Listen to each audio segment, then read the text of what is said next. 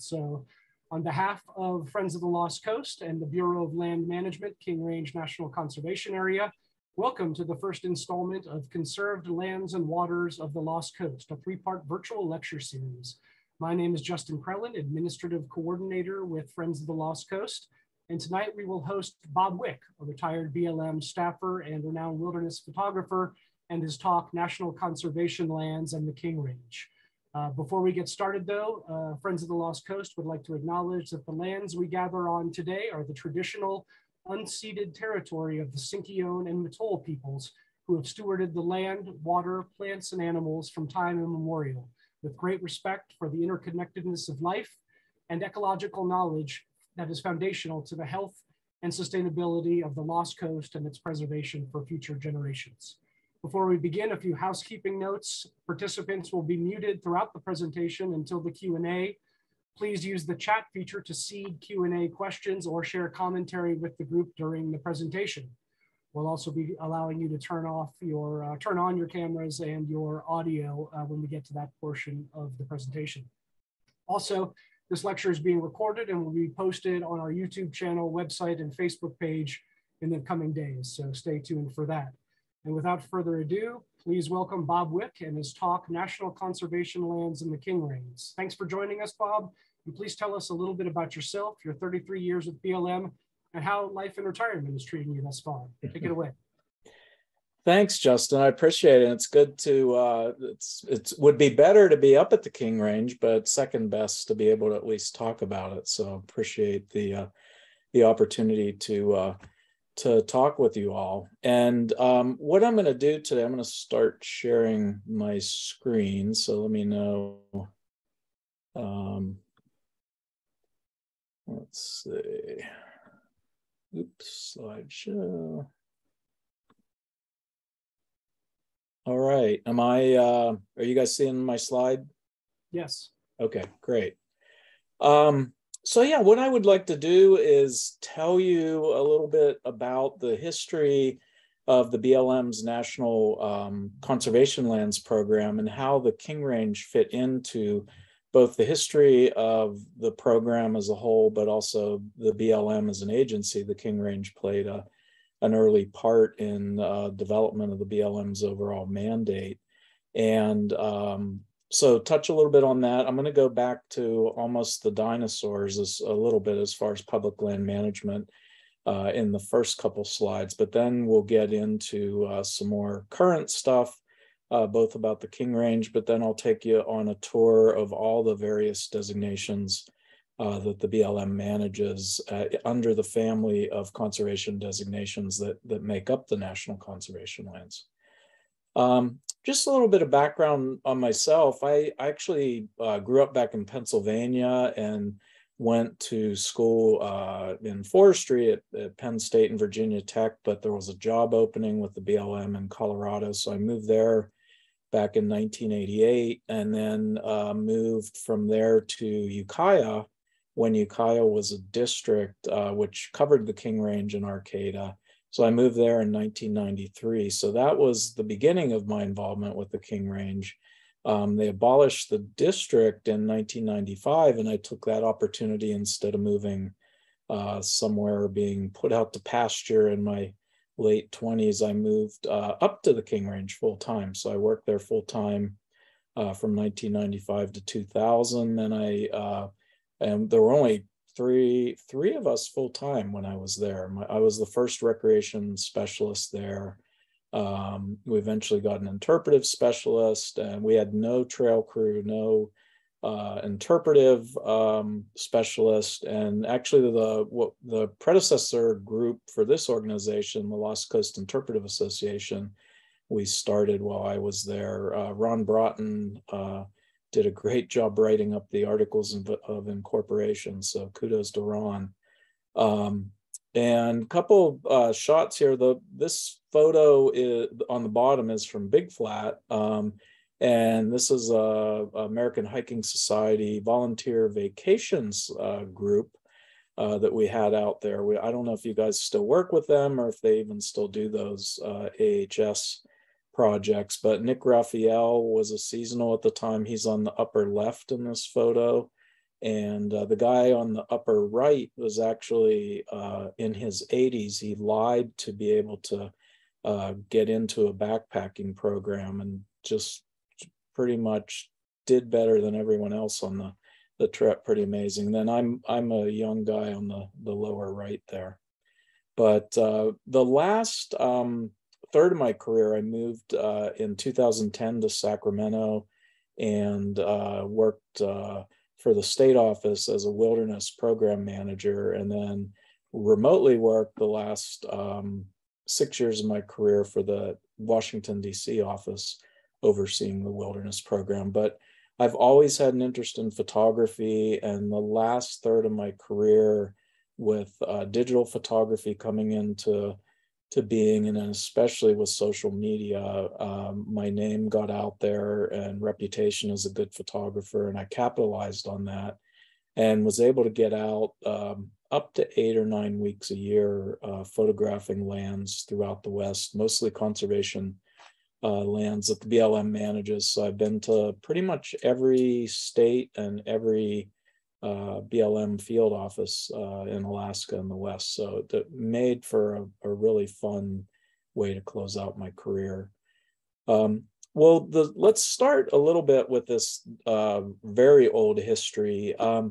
The BLM is what remains of the original public domain land that the U.S. acquired, and much of it was ill-gotten through various treaties. We talked about Native Americans, ancestral lands before, but once that came into federal ownership, about 75% of the country was public domain land initially.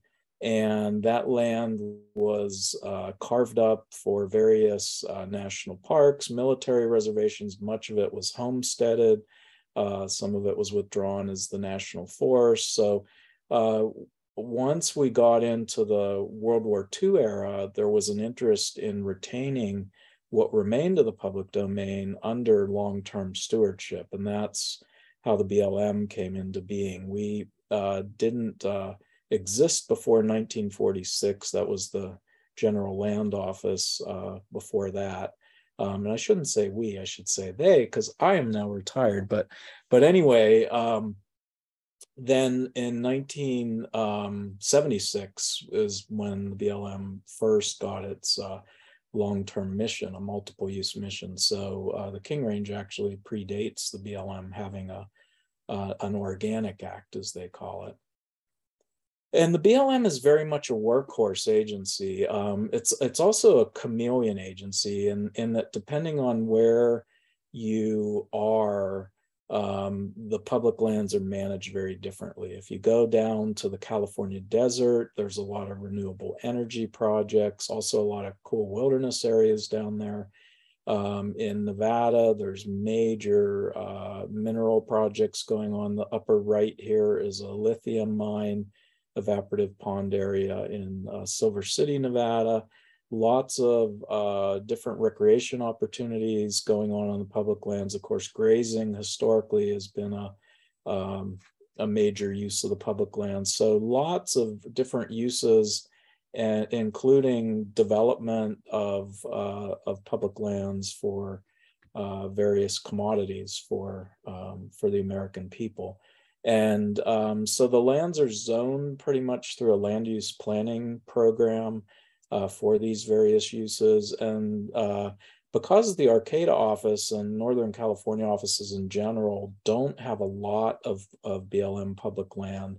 If you go over to Nevada, gosh, I think 80% of the state is BLM managed land, but it's so much different in Arcata, where the remnants of public lands are mostly set aside as conservation lands and old growth reserves and other types of protected units, because there's forestry and other activities going on private lands, so they balance that out. So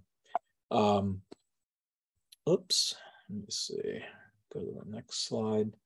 So the King Range history actually goes back to 1929, and this is a bad map. I apologize. This map is, interestingly, a counter proposal to the original Redwood National Park proposal, the park that was designated up in Orick, they were looking at another option that would link Humboldt Redwoods State Park to the remaining public lands in the King Range. And we actually ended up doing some of that with the Redwoods to Sea project during my tenure and later at the King Range. Those of you that are familiar with Gillum Butte, in between Humboldt Redwoods and the King Range. But if you look over along the coastline, you'll notice that the gray lands along the coast are what the original public domain lands were when the King Range was withdrawn from further dispossession, as they called it then, for more homesteading or more transfer to timber companies or private landowners.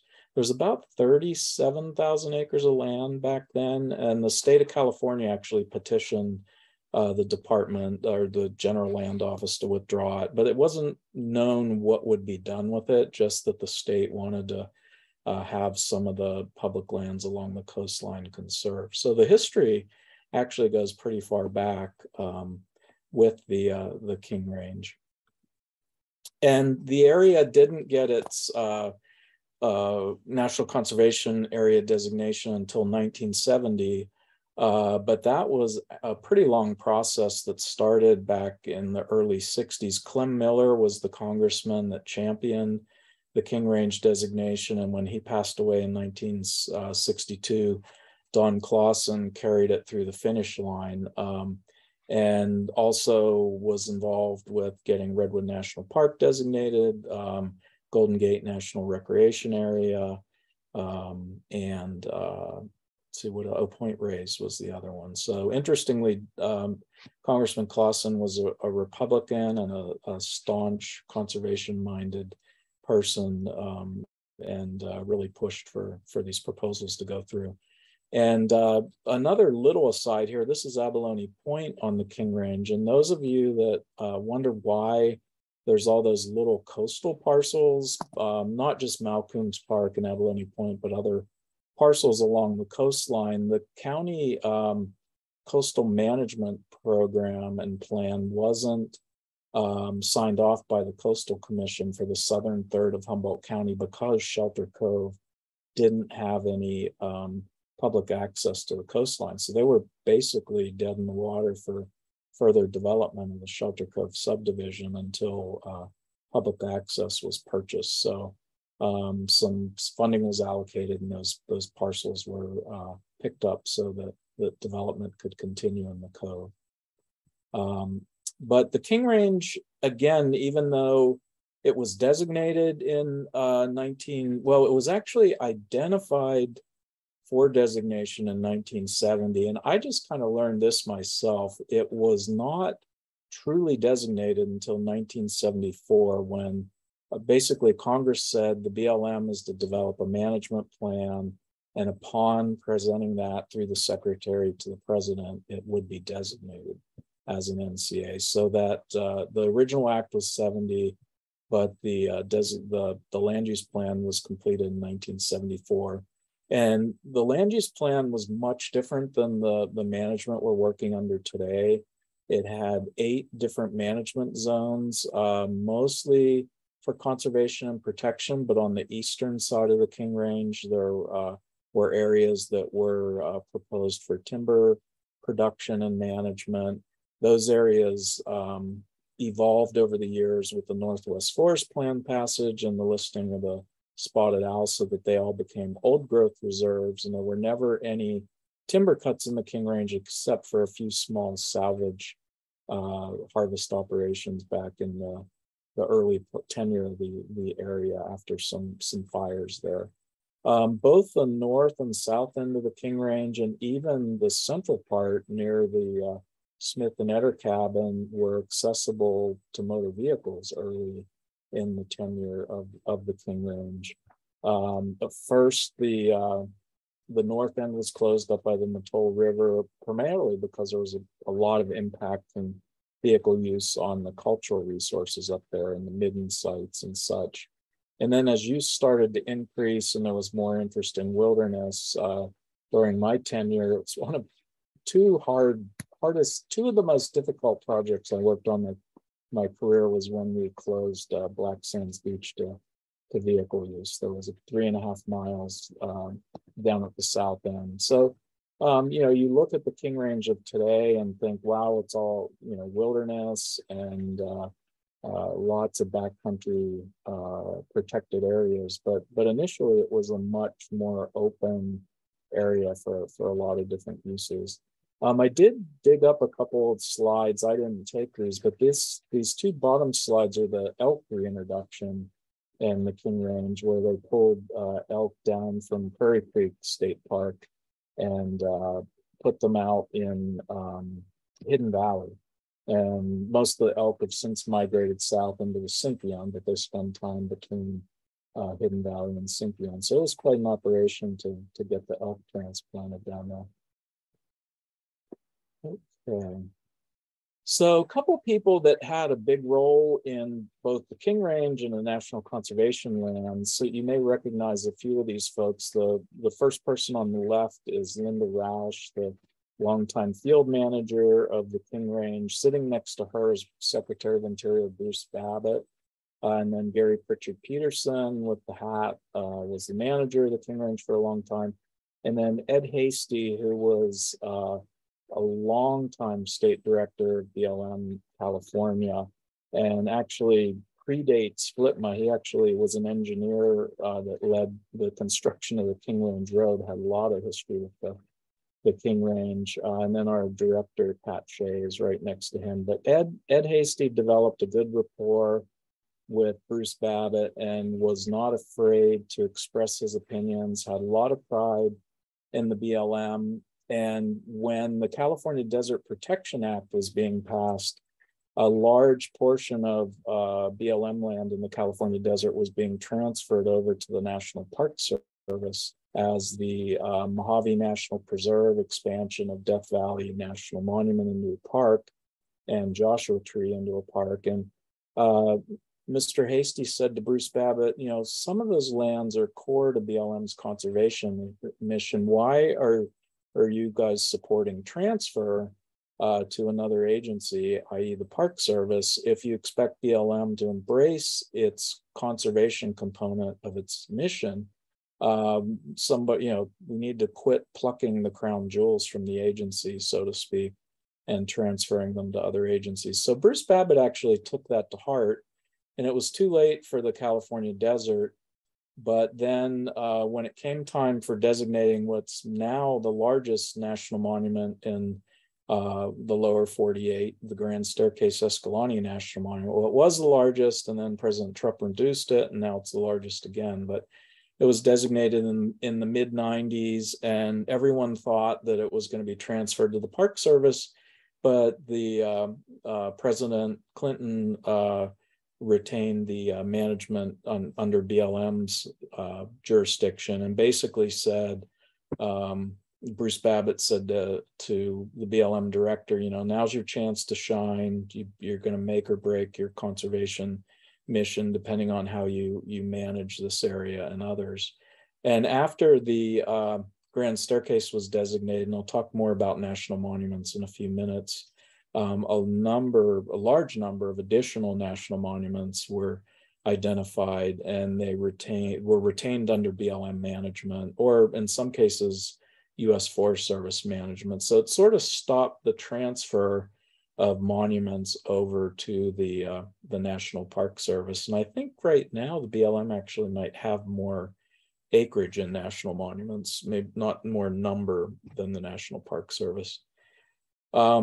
So this is what the system looks like now, the National Conservation Lands Program. And I'll go through each of the various designations and give you a little bit of background on how they're different, how they're similar, and how they complement one another.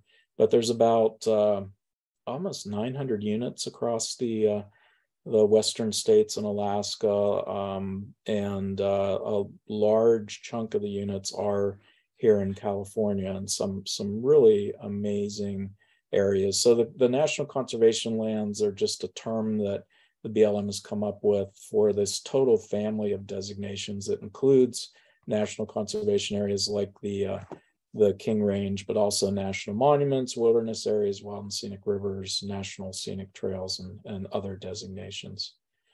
And for the general public, you might think, well, there's an agency pride thing in the BLM or the Forest Service or another agency retaining management of lands versus transferring them over to another agency. But the one thing that I like to remind people of with BLM managed national monuments and national conservation areas, as opposed to national park units, is they're much less developed. The BLM's management philosophy is to let people discover these areas on their own, very primitive facilities, limited facilities, and they're generally much less crowded. So this was Arches National Park. This is about a 20-year-old photo, but I thought I might have a half dozen more people photographing the full moon up at Delicate Arch with me on this given evening, and I ended up just photographing the audience versus the moon. There were so many folks there, but it's harder to find solitude on any public lands right now, after COVID especially, but in general, BLM national monuments, national conservation areas are less busy, less developed, and you really need to be more prepared for creating your experience going out there. Not saying you can't get that in the national parks, but it's just in general. I think Colin Ewing might be on the call, the new field manager in Arcata, and this is where Colin used to work. This is the largest concentration of arches outside Arches National Park in McGinnis Canyons National Conservation Area in Colorado. Again, you have to get into a either beat up 4-wheel drive road, getting down to a trailhead that's reasonably close to these, or you have to hike 6 or 7 miles up a primitive trail to get to them. So when I've been there 3 or 4 times, I've maybe run into a couple of other groups there, but you can really have an experience of solitude and discovery in a lot of these places that you can't get, at least in the more developed parts of the national parks. So for the rest of the presentation, I'd like to mainly focus on the various designations of the national conservation lands. And we'll start out with national monuments. National monuments are designated under the Antiquities Act that was originally passed in 1906, and it gave the president authority to set aside national monuments to protect certain objects, particularly historic and Native American sites, as well as natural features, and set them aside for protection as national monuments. The importance of that is it's the only protected designation of this scale that the president can unilaterally designate. He or she doesn't have to go to Congress to get approval. So that's caused a lot of feathers to get ruffled in Congress. They want to rein in the president to not allow for this level of authority, but it's been used from the first, since the act was passed. Teddy Roosevelt designated the Grand Canyon as one of the early national monuments, and it was a huge area, and it's now obviously one of our crown jewel national parks. But the national monuments are just include some of the most amazing resources that I've ever visited. And the cool thing is, again, this is Bears Ears National Monument in southeast Utah. These are ancient Pueblo sites. And the cool thing is you can explore these areas and you're not fenced off and on a paved, trail going around them. You can actually get out and visit them in a wilderness type setting, an undeveloped setting. This is a big man panel in Grand Gulf. It's actually, these figures are taller than I am. Just getting that feeling of discovery, undeveloped nature. So the monuments are set aside both for natural and cultural resource values. This is the Carrizo Plain and scientific values. The Carrizo Plain National Monument, which has some brilliant wildflowers whenever they get enough moisture down there every few years. But this is an area called Wallace Creek, which is one of the most studied areas along the San Andreas Fault. in the Carrizo Plain. And you can see that drainage coming down from the foot slopes of what's called the Tembler Range, and then it hits that line and turns sharply to the left. Well, that's the San Andreas, and then it goes back down the rest of the slope. So that's basically showing the offset of the San Andreas from various earthquakes. So several 100 feet of offset, and it's been studied by top seismic scientists and geologists all over the world because it's such a textbook example. So another example of a cool scientific object in a monument. This is the California Coastal National Monument. There's a few of the rocks and islands that make up the coastal monument here in the King Range. This shot's up by Crescent City, and again, these are what were leftover lands. Nobody settled the rocks and islands off the California coast. They were considered worthless, as far as homesteading or most other uses. So they remained in the public domain. But of course, now we know these are some of the most critical habitat in the state, especially along such a highly developed coastline as we have further south in the state, for refugia and nesting and roosting sites for seabirds and marine mammals. It's pretty amazing. They're just pretty much wildlife hotels. Now we'll move on to national conservation areas. Oh, and I should mention all of the designations except national conservation areas have what's called an organic act. Like all national monuments, management of those monuments has to tie into the overarching principles of the Antiquities Act. And all the other designations are tied to a base act. But national conservation areas and similar designations are standalone designations. So the King Range Act isn't tied to any other overall legislation. And it's a pretty broad act. If you read the act, it doesn't identify a lot of clear goals for protection. It gives a lot of credence to the management plan. And that plan has evolved over the years with an update in the 2000s to go for a more protective designation or management of the area, just because it's such a rare gem of undeveloped land along the coast. Another example, this is a shot, I think this is from up on Saddle Mountain. You can see Shelter Cove in the foreground down there. But one of the resources that I am so happy that's finally getting attention the last 10 years is the night sky resource. And the King Range is a pretty unique spot as far as night sky viewing, in that the way the coast goes from southeast to northwest, when you're looking south at the Milky Way, you're looking offshore. And when you get up on the higher peaks like King Peak or Queen Peak or up on Saddle Mountain, you're up above the marine layer. So you're in that really dry air layer where you can just get amazing views of the Milky Way. And there's absolutely no light pollution once you get out over the ocean. So great night sky viewing there. For those of you that are camera buffs, digital photography has made photographing the Milky Way a lot of fun, and the camera never sees what your eye sees. And in the case of night sky photography, cameras pick up just a lot more light than your eyes are able to pick up. That's why you're able to see the milk of the Milky Way, so to speak, a lot more than you can see with your naked eye.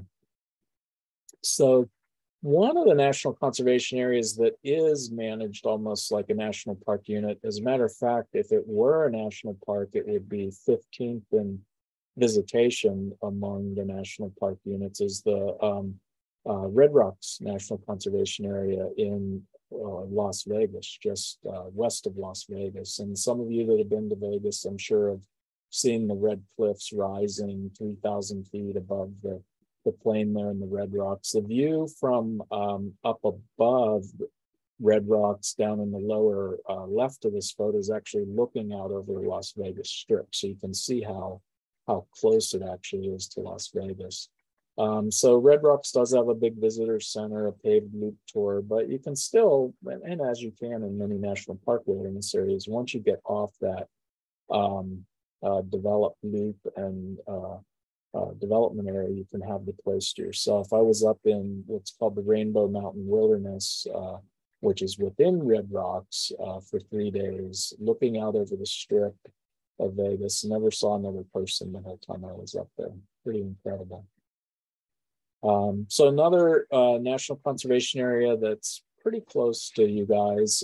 This is the Black Rock Desert High Rock Canyon Immigrant Trails NCA in Nevada. And this area protects a huge swath of desert landscape that the California and Applegate trails traverse through during the great immigration westward. And the Black Rock itself is in the middle of the playa that you're looking at there, the darker colored rock. There's still carvings in some of the canyon walls as you go along some of the old 2-track routes through the Black Rock, showing some of the immigrants like to carve their initials to show that they made it through there. This was one of the worst parts of the westward migration on the California Trail. There's a couple hot springs right by Black Rock itself, and the oxen were so thirsty when they got near those hot springs that they would dive into the springs, and they were near boiling temperatures. So obviously the oxen didn't fare too well, but it was pretty amazing landscape. And there aren't a lot of places where you can immerse yourself in a totally natural landscape, appearing landscape of this scale in the West, especially in the desert West, where you're looking for 100 miles. So pretty special place. So the legislation that designated the Black Rock, Burning Man, most of you are familiar with the Burning Man event. 80,000 people a year gather on the playa at the Black Rock each year. And Burning Man actually predated the designation of the NCA. So some folks feel, well, it's not really appropriate to have an event like Burning Man within the National Conservation Area. Now, you can argue size-wise and should it grow, things like that, but it's actually written in the legislation that the BLM will allow large events to continue to occur on the playa. So Congress specifically, Harry Reid specifically had that written into the act so that those events could continue. Curiously, the playa and the Black Rock Desert's also the home of the world land speed record. That's that car on the lower right. It's also the only car that has had a sonic boom by breaking the sound barrier. So there's some pretty amazing stuff that goes on out on that playa. And it's a juggling process for BLM to try to allow for some of these uses while still protecting the resources that make the area significant. Another example of a unique designation that's a standalone designation is the Headwaters Forest Reserve. Ed Hasty, again, the state director, was really behind getting this last private area of redwood, old growth redwoods transferred to the BLM. There was a lot of discussion whether it should be a wildlife refuge or the Forest Service should manage it, or it should be added to Redwood National Park, but it came under BLM stewardship. And the Headwater Forest Reserve Act also is unique in some ways in that it gives priority to wildlife and old growth dependent species habitat and management. So recreation is very much a secondary use, and most of the area is closed to recreation use other than a few trails along the edges of the area so that it can be an intact ecosystem for old growth dependent species. Last but not least, another unique designation, the Alabama Hills National Scenic Area, just designated a few years ago. This is looking up at Mount Whitney, the highest point in the lower 48, but the Alabama Hills has been used since the early 1900s as a major movie filming location. The town of Lone Pine depends on revenue from filmmaking to keep the community going, and they really were concerned about having a national monument or some other type of designation that would possibly prohibit them from doing additional filming in the area. So they really worked hard with their congressional representatives and others to get a designation, a unique designation that would allow for that that continued filming. All right, so let's move on to a couple other designations. This is really a cool photo in that this is the penstock from the John Boyle power plant just below Klamath Falls in Oregon. And this is one of the dams that's slated for removal on the Klamath River, which will hopefully come through. But during the big dam building era in the 40s, 50s, and 60s, there was a really concerted effort by conservationists that hey, we're damming all these rivers. Let's retain some rivers in their free-flowing natural state, or some river segments, not often full rivers, so that they aren't dammed and they aren't developed and they're allowed to run free. So that culminated with the passage of the Wild and Scenic Rivers Act in 1968.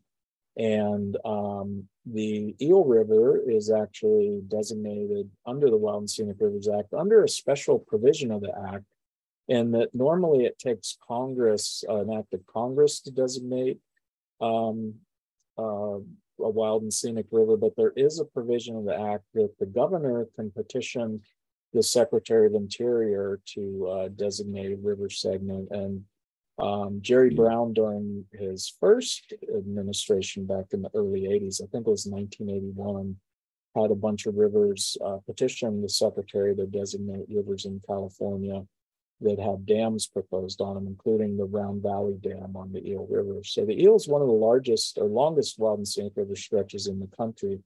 The difference with the state governor designation versus the congressional designation is the state itself is supposed to take the lead on managing the river, at least as it goes through private lands and state lands along the river. And unfortunately, California really hasn't stepped up in this regard. Curiously, Caltrans is the agency that pays the most attention to wild and scenic rivers in California, because they have to be careful if they're proposing bridges or any type of riprap or development along river segments, that they don't interfere with the free-flowing nature of the river. So yeah, there's a lot of cool river segments here in California, including the Eel. And the first 8 wild and scenic rivers actually, interestingly enough, predate the King Range as the first conservation designations that the BLM managed. 2 of the original 8 wild and scenic rivers in 1968 were BLM managed rivers, and that includes the Rio Grande River here in New Mexico, and just north of you guys, the Rogue River in Oregon was one of the first 8 rivers. And as a prelude to Instagram influencer, Zane Gray's cabin is on the upper right of this photo. It's actually was acquired by the BLM, so it's has been restored and it's open for public access. But Zane Grey wrote a lot of Western novels, as many of you know. I think Riders of Purple Haze. I haven't read a lot of his or any of his stuff. But anyway, he wrote a lot of books on the Rogue, and they started building so much interest in fishing on the Rogue River that it became too crowded for Zane. So he moved up onto the Umpqua River, and he was upset that the Rogue had gotten too crowded, even though he was the one that was responsible for it. And obviously, wild and scenic rivers aren't just pretty areas to boat. They contain some hugely significant natural resource values here on the North Coast. Salmon and steelhead species, long-term traditional use by native tribes. The Klamath still has some fishing platforms like this, I believe. This particular one for salmon fishing is up on the Deschutes in Oregon. So very important culturally. Rivers are the lifeblood of America, and the Wild and Scenic Rivers Act is just a way to protect some of them for, in this case, wildlife and the upper Missouri. And we always think of wild and scenic rivers, or rivers in general, as big flowing rivers like the Eel or the Mattole, but some of the wild and scenic rivers are pretty unique, especially in desert areas. This is the Amargosa, which is actually flows underground most of its length, but flows on the surface in some areas near Shoshone. and other areas east of Death Valley. The water in the Amargosa is saltier than the ocean. It hosts what's probably the rarest mammal, endangered mammal on the endangered species list, the Amargosa vole. So just a really unique desert river, just as important as any whitewater river, just different.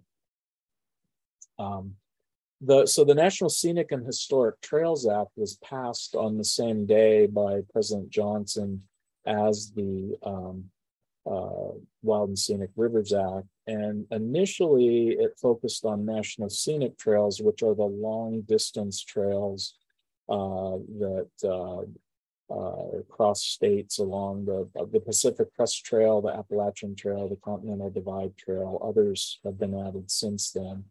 But later, the National Scenic Trails Act was expanded to include historic trail corridors that were important to certain components of U.S. history. And the closest national trail that you guys have would be the Pacific Crest Trail. The California Trail, of course, got immigrants over into this area, but the trail ended because they arrived here. But there's routes like the Pony Express, various, the Trail of Tears, various Native American historic routes, and you can see they're pretty much interspersed throughout the country.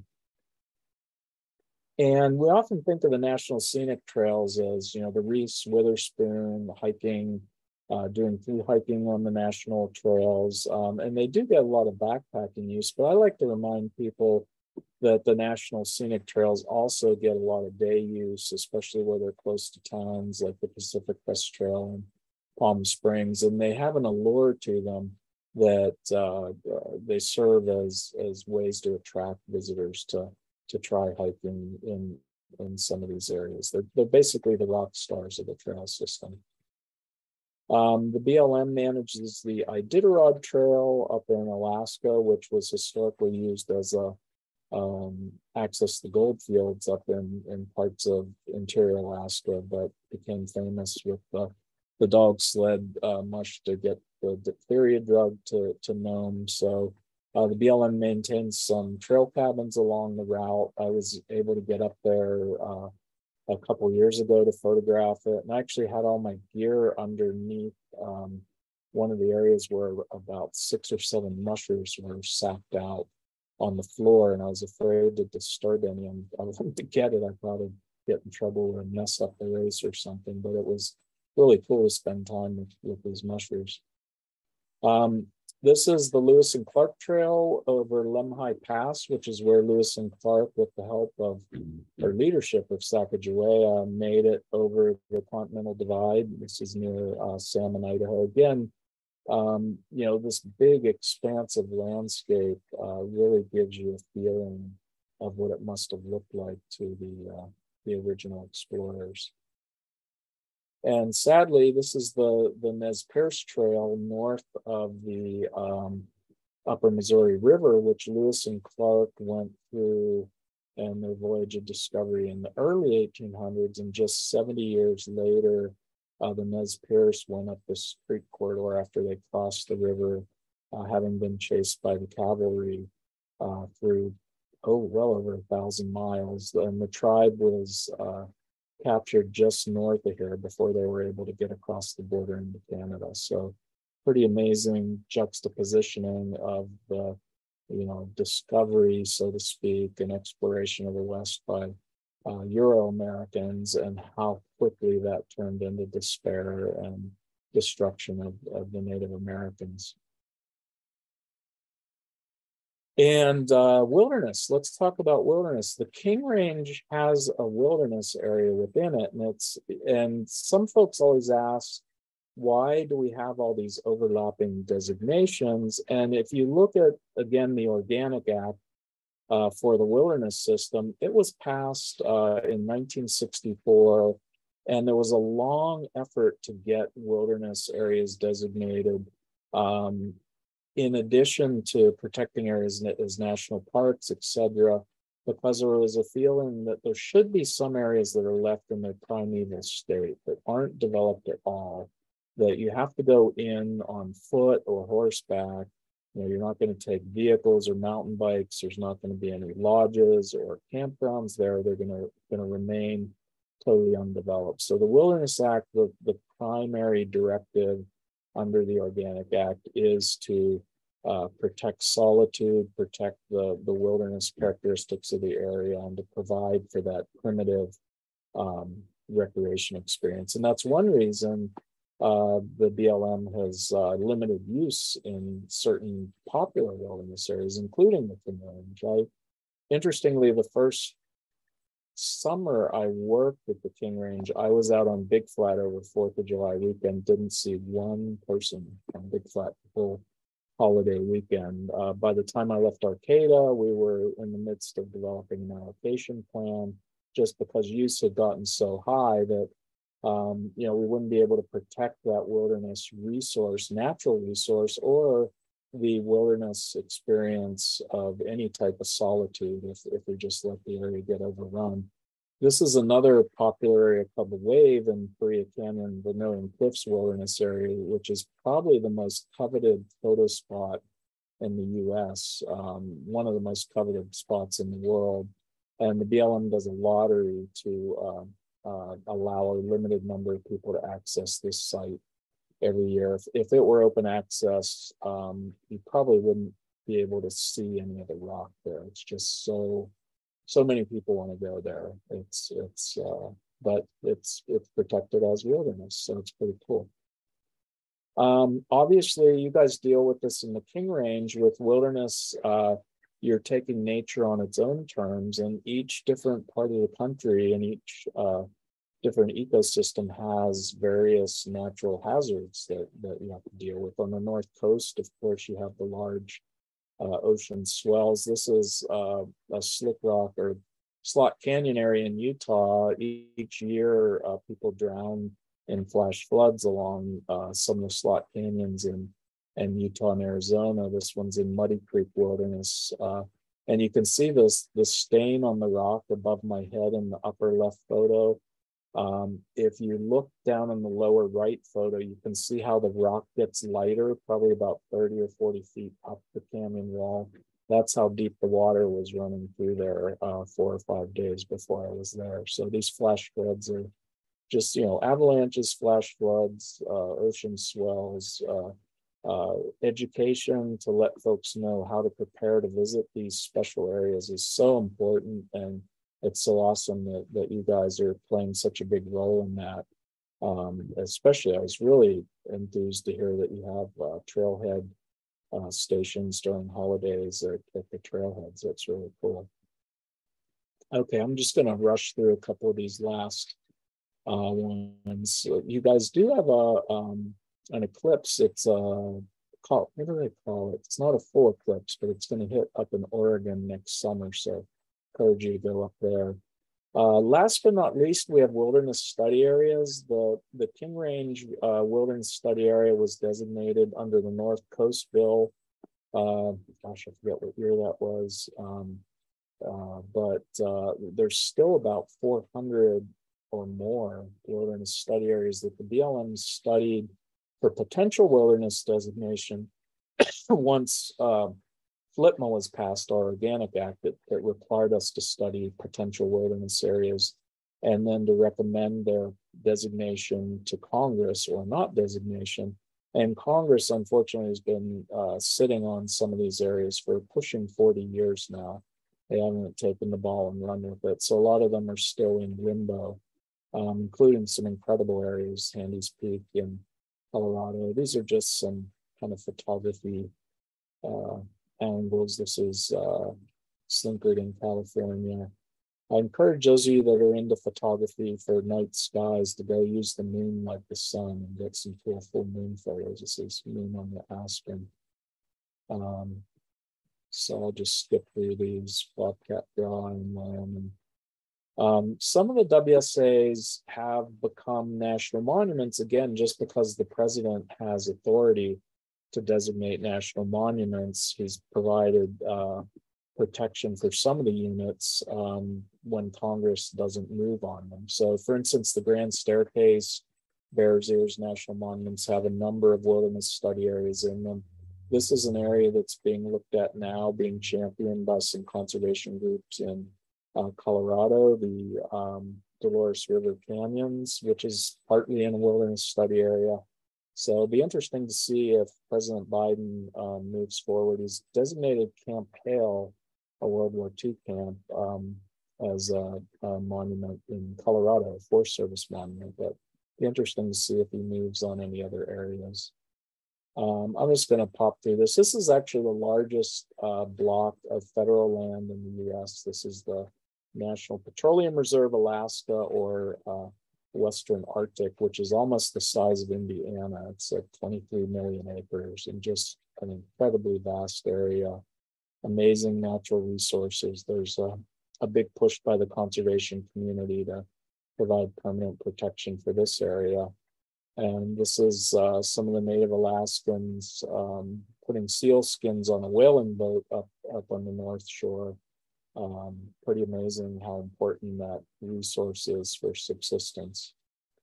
And this is just the Arctic Ocean shoreline, unfortunately showing some effects of climate change with coastal erosion and permafrost melting. So yeah, I think that is it. I know I went a little bit long. That's comment Neowise. So if you want to flip back, I guess, I have to stop screen sharing. Okay, I stopped sharing. All right, thank you, Bob. That was a great talk and lots of interesting information, beautiful photos, and just so fascinating to see the diversity that the National Conservation Lands cover. I wasn't aware that the wild and scenic rivers were considered part of the National Conservation Land system. So, yeah, so that was really interesting to learn about. We'd like to offer people the opportunity now to turn their cameras off and to ask questions. So I am going to make some changes here that allow people to do that. You could also seed questions into the chat and we can ask them that way. But the other thing in the meantime, I guess I'd like to ask you, Bob, being that you visited so many of these places, I'm wondering if you have any favorite landscapes, either BLM or unprotected areas that you would really like to see receive higher level of conservation protections. Well, of course, the King Range always comes up. It's hard to pick a favorite because every area of the country and most of the BLM conservation lands are in the West, but they're all so unique. I love the Red Rock Canyon country of Utah, the North Slope of Alaska. I wouldn't even necessarily call it the most scenic, landscape, but just the vastness. You just feel so tiny being out on that landscape, knowing that you're 300 miles from the nearest road when you're out there. Whoops, hold on. Oh, I had this on.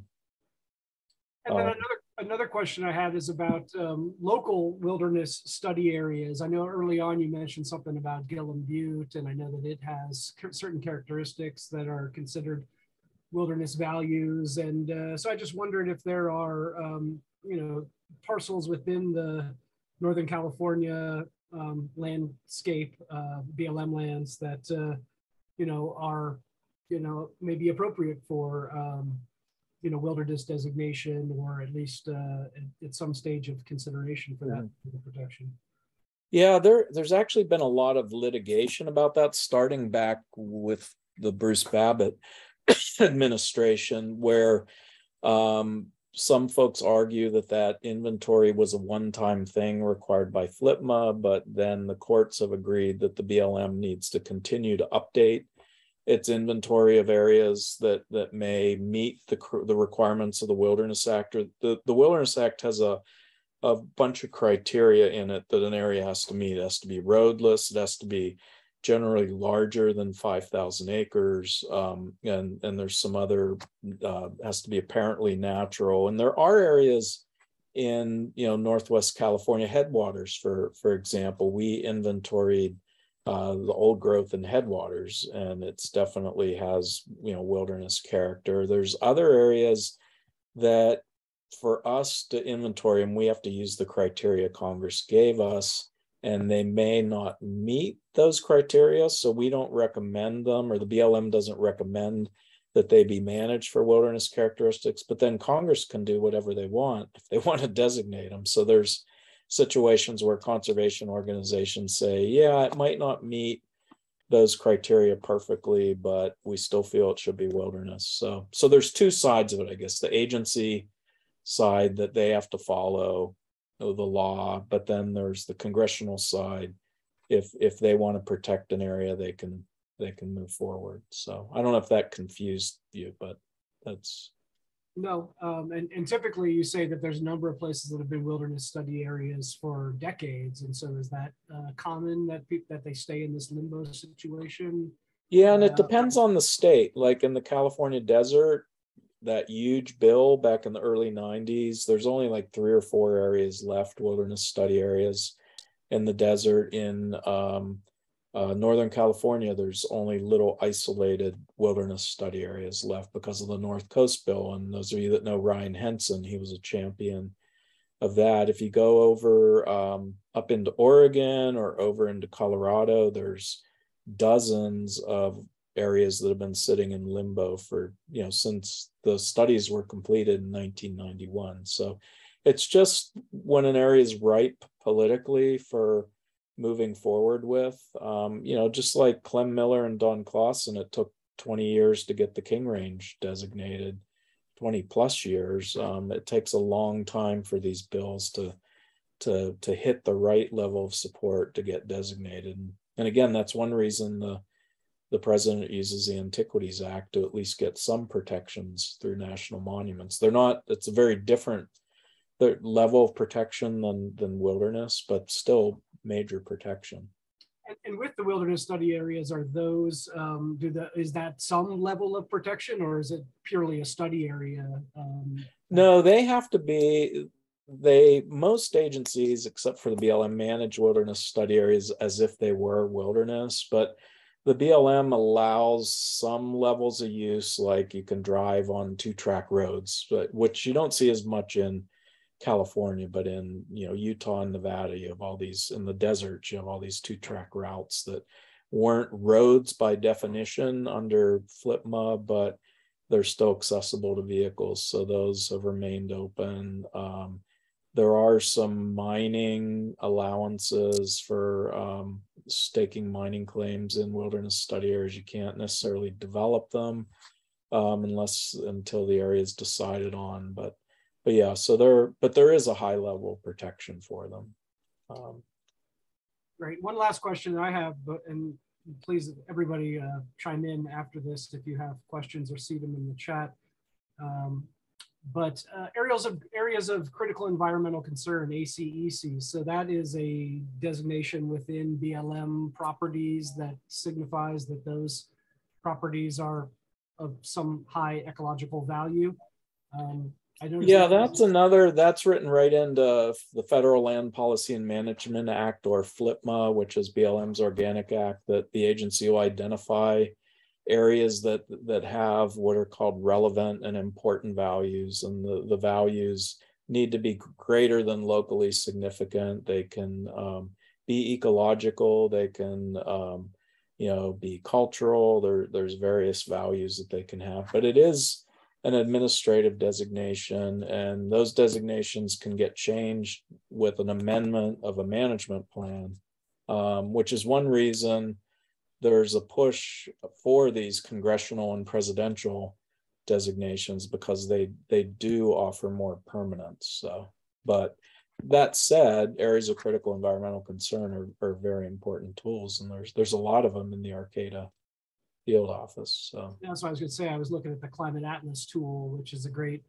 resource for folks who haven't checked that out. They can Google Climate Atlas tool, but it shows conservation value of properties throughout the country and North Coast. And I was impressed by how many smaller holdings there were that were BLM properties that were listed as areas of critical environmental concern. So other folks out there, anybody else on this call interested to ask a question, please, turn your camera on or turn your mic on and ask away if so, or put it in the chat. And if we don't have any questions, then I'd like to thank Bob for joining us tonight. It looks like we're lacking on additional questions. Anything else you want to say? Oh, here's someone who's chiming in. Colin, you got a question you'd like to ask? Well, yeah, thanks, Bob, for being here. And I kind of wanted to introduce myself. I'm Colin Ewing. I'm the new field manager for the BLM out of Arcata. So really thank Friends of the Lost Coast for putting this on and doing all the work that you guys do to steward the public lands out there at the Lost Coast and the King Range. So yeah, Bob, what advice would you have for a new field manager coming in to manage public lands in Humboldt County? Get to know the community. Like everywhere in BLM, it's an amazing community. And I mean, I'm sure you're learning what's happened in the Mattole watershed since the 70s as far as restoration work and community stewardship. And I mean, it's just pretty amazing what goes on the North Coast. So got some great folks there, and I'm really glad I got to know Colin when he was in Colorado, and just really excited that you're on board, and get out hiking too. And surfing, of course. All right, thank you, Colin. And yeah, looks like you're getting some thanks in the chat. So barring any other questions, last chance, anybody want to chime in and ask a question before we wrap this up? Seeing none, I would like to, on behalf of Friends of the Lost Coast and BLM King Range National Conservation Area, many thanks to Bob Wick and the Bureau of Land Management for this lecture.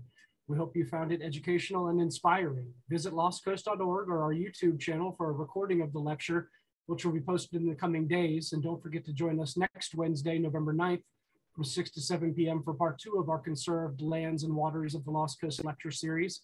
It'll feature Calla Allison, Executive Director of NPA Collective, and her talk on marine protected areas, conserving the waters of the iconic Lost Coast.